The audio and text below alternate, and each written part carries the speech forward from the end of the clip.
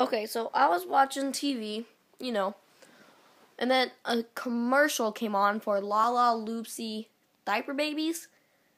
So it comes with a plastic baby doll with a diaper, and you put the diaper where it normally goes, and then you can put a bottle in its mouth and it drinks water, and then you press its belly button, and then it magically shits out a charm that you can put on a bracelet. That's just fucked up. Who the hell in the right mind would make a diaper surprise? And who would put a freaking charm from a baby doll's ass on your arm? That's fucking stupid.